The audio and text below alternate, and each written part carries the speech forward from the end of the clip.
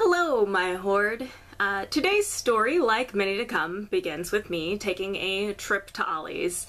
I was hunting around to make sure I found all the My Little Pony books that they had, and I saw this one. I thought, oh, cool, I never realized Descendants had books. I should grab that, and here we are. The Isle of the Lost, written by Melissa de la Cruz, is a prequel to the first Descendants film, and it was originally published in either April or May of 2015. Google and Goodreads disagreed on the exact date of publication, and that's about as much research as I did on the topic, since there's only a year in the books. So the film apparently premiered on July of 2015, despite that there is an advertisement in this book that is advertising for September 2015. But you know, things change after things go to print, so what can you do? Now, given some information from the author's note, it seems that the author was both given the script and given a tour of set to better be able to describe some costumes and some places, which is actually more than most authors get when writing the novelization of a film, so that's a cool thing to hear.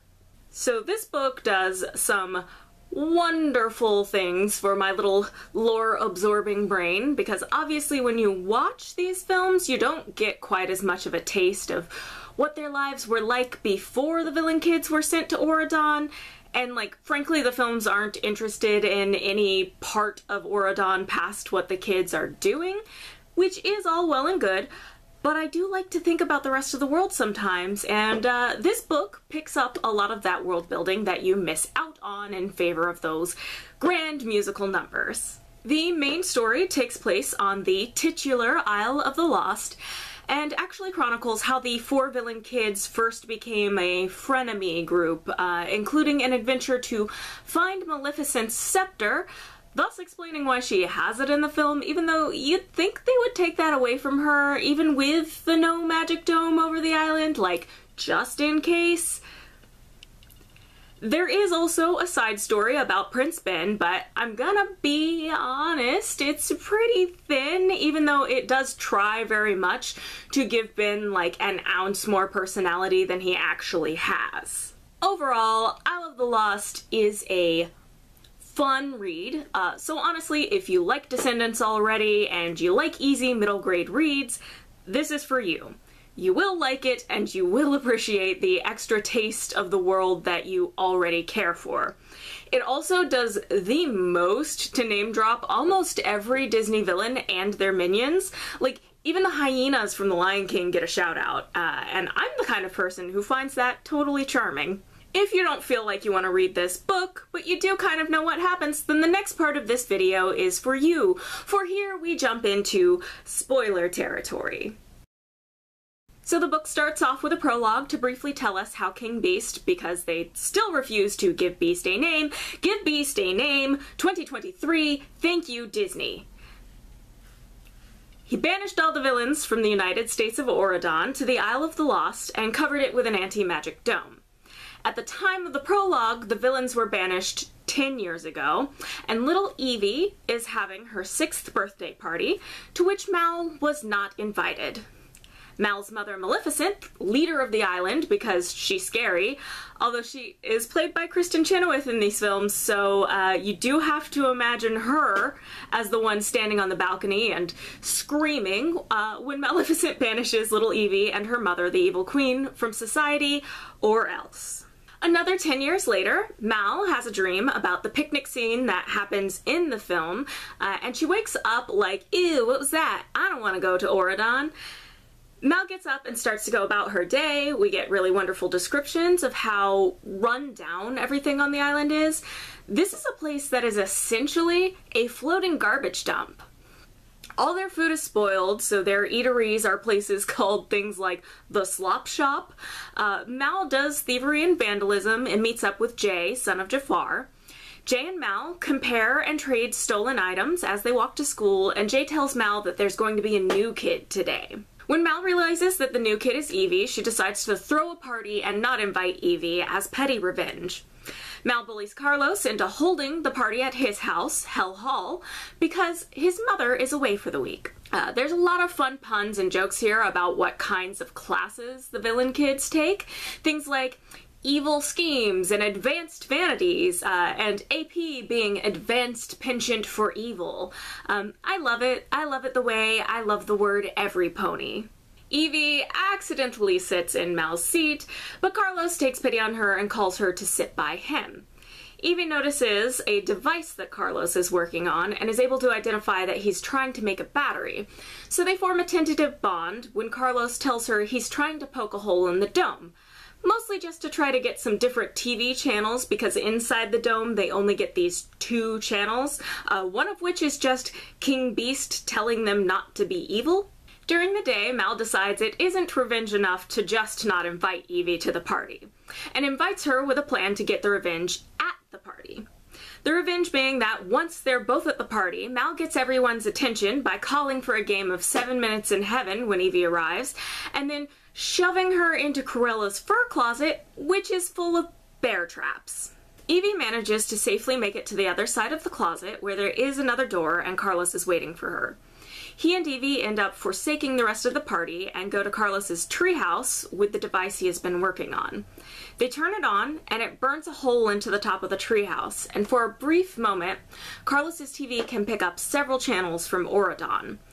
But the light on the device fades, and the channels fade back out too. After the party, Mal goes home to find her mother's raven Diablo has been returned from being turned to stone. Maleficent insists that Diablo says he saw the dragon's eye scepter and saw it glowing with magic, so Mal is tasked with going to find it. Jay comes over that night and Mal tells him about the return of Diablo and the dragon's eye. Jay doesn't really believe her, but when he comes home, his father starts to remind him about how they've always been searching for the big score, leading Jay to start to think that maybe the scepter really is on the island and he can steal it and make his father proud. Mal and Jay end up deciding to set off on a quest to try to find the dragon's eye. And since Mal knows whoever touches the staff will be cursed to sleep for 1,000 years, she decides to talk Evie into going so she can trick her into taking the curse. Evie, knowing what she does about Carlos's device, tells Mal and Jay about it, so they drag Carlos along too. The villain kids bribe their way into the school's forbidden library to find a map of the island, and once they finally activate the invisible ink, they can see out in the misty part of the island that some people call Nowhere is marked the Forbidden Fortress, Maleficent's former home, which honestly, bad move on King Beast's part, allowing any part of the villain's old homes to be on the island intact. Using Carlos's device as a compass, the kids set out, facing such trials as cutting back thorn bushes and spraying away bugs, and slipping around in the mud until they finally come to a bridge to the castle. The stone griffins guarding the bridge come to life and start giving Carlos riddles about his mother. Inside the castle, they run into a room that becomes the Cave of Wonders and starts filling with sand until Jay can remember his father's golden rule, being whoever has the most gold makes the rules, of course. Finally, there is a test for Evie. They come upon a mirror that turns them all old, and Evie has to recite her mother's spell, the Peddler's Disguise, so they can turn back to themselves. They reach Maleficent's throne room, although the throne has been removed. Mal stands where the throne once was to find where her mother would have hidden the dragon's eye within her own sight. Evie is closest when they see it and begins to reach for it. Mal has a crisis of conscience and ends up snatching the scepter first. Mal momentarily passes out while having a vision of when her mother cursed Sleeping Beauty, and she has some pity for her mother, who she really feels was just hurt to be left out. When Mal comes back to, the dragon's eye is gone, and the other kids said it has disappeared. Mal accuses Jay of taking it, and he admits that this was his intent, but that he doesn't have it. Mal realizes that the curse didn't work on her because, being Maleficent's child, she is part dragon. Evie calls Mal out for originally planning to let her take the curse. Mal admits it, but can't come up with a reason for why she didn't go through with it. Evie ends up telling Mal that she had asked her mother to invite her to the party, but the Evil Queen had refused due to her feud with Maleficent. A feud based on the fact that Evil Queen had challenged Maleficent for power on the island, but had lost. The kids all kind of bond over the shared trauma of what they just went through, and they head home empty-handed. Each kid comes home to a parent expressing what a disappointment they are, but when Mal gets home to tell her mother that she doesn't have the dragon's eye, she finds Maleficent already has it, saying Diablo brought it to her and Mal failed. But the scepter is broken since it has no magic. When Mal tells Maleficent what happened, she just claims Mal touching the scepter must have broken it. After getting told off, the kids all meet back up and get up to mischief in the formation of the closest thing to friendship any of them has had. Okay, so then also interspersed through all of that is this little bit of story with Prince Ben. He has, of course, had a dream about Mal he keeps thinking about, which is distracting him from his preparations to become king.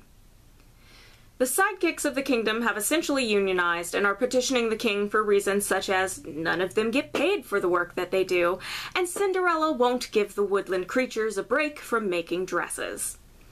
King Beast has decided that Ben should handle this situation as training, and makes Ben arrange a meeting with the various parties with complaints. Seeing as the meeting involves dwarves, mermaids, mice, and Pongo and Perdita, who are concerned about putting their puppies through college, the meeting quickly devolves into people talking over each other, and Prince Ben ends up standing up on the table and yelling to get everyone's attention.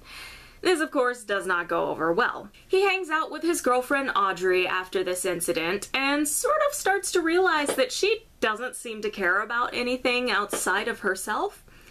She has no interest in talking with him about the struggles with the meeting, and even less interest when he asks if she ever thinks about the villains.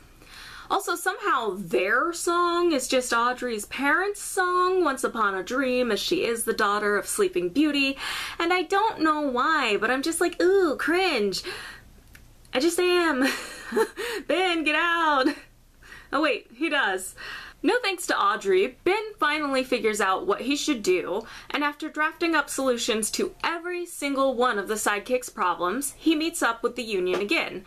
But this time, they send just one representative, Grumpy the Dwarf. One-on-one, Ben presents solutions like, I've set up a college fund for Dalmatian puppies.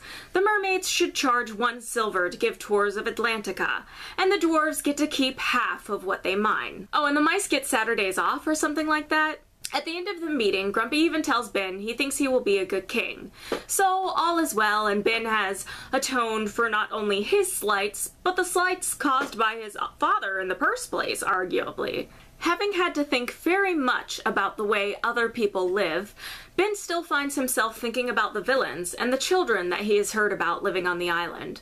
And so the book ends with him coming up with his brilliant idea to have the villain kids come to Auradon Prep, which is the inciting incident of the movie. What I like about Ben's little, very interruptive storyline is that it certainly gives us a better look at the rest of Auradon than the first film does. Realizing that King Beast doesn't think about the sidekicks and servants of his kingdom really any more than he does about the villains, and actually seeing a little bit of the implications of that is cool world building. Since it's from Ben's perspective, you can actually watch him start thinking about his own privilege, and when he realizes not everyone in Auradon lives the way he does. It gives a nice foundation for the character, because in the film he just comes across like, oh, this is just because he's just too good. Whereas here you can feel like he genuinely had an eye-opening experience that led to his sense of justice differing from his father's. Of course, the movie isn't about him, so it really doesn't matter how he decided that the villain kids deserved a chance. But for the reader, I think it's a nice layer to look back at the film with, you know, or forward to if you happen to be a kid who had snatched this up before the film even came out, or, you know, if you haven't seen them yet and you go to read this book now. So I didn't have the best memory of all the extra side villain kids that crop up in the second and third movie, but upon a brief Google of the ones in the book that I wasn't sure about, they did in fact pop up with photos of the actors portraying them, so genuinely this author was given a lot of access. Or it was decided to pluck the characters from the book, which would be really cool, but either way, it does cement this book as intentional canon world building and not just disposable cash grab. There are 3 more in the series, and I intend to read them. Being written for preteens, these are a pretty fast read for me as an adult, and I really found it enjoyable. Mal getting mad at Jay for stealing her stolen coffee, but then just giving it to him because it tastes horrible, is the kind of hilarity I need in my life right now. That's all I have to say about this book. If you're new here and you liked this review, there are several more on my channel and more to come under the playlist Let's Read with LabbyDragon. And with all of that said, I will see you treasures next time. I got makeup on my hand.